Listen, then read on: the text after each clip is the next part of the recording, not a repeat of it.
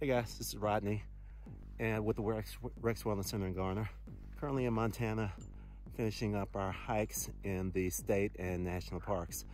Some quick tips. One, be aware of fire danger. It's real. We've had to change our plans. This is what Lake Tahoe looked like when we arrived. The following day, we departed, and the day after that, there was a full-scale evacuation. So before you travel, Google fire resources to track wildfires in the state you are visiting. 2, get a National Parks Pass. It will save you a ton of money. Go to nps.gov or recreation.gov and find the entrance pass that is right for you. My wife's serving in the U.S. Air Force, so we have a military pass. Check the description below for a link to nps.gov or recreation.gov. 3, you're in certain parks, you will need bear spray.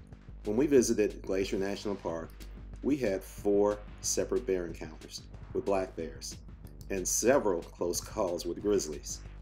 So once you arrive at your destination, buy bear spray and keep it strapped to the front of your backpack. If you'll notice here, in this picture, all of us have it strapped to the front of our packs and ready to use. I also encourage you to buy a training unit to practice with before you hike into the wilderness. If you're flying to your destination, donate the bear spray before you return home.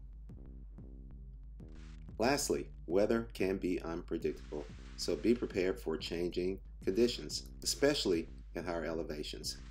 Our first day in Glacier National Park at Logan Pass, we encountered snow and sleet. 2 days later, it was warm enough for shorts. Check the description below for more tips on how to prepare for your next national parks or state park adventure, and get out there and enjoy America the Beautiful by taking your fitness outside.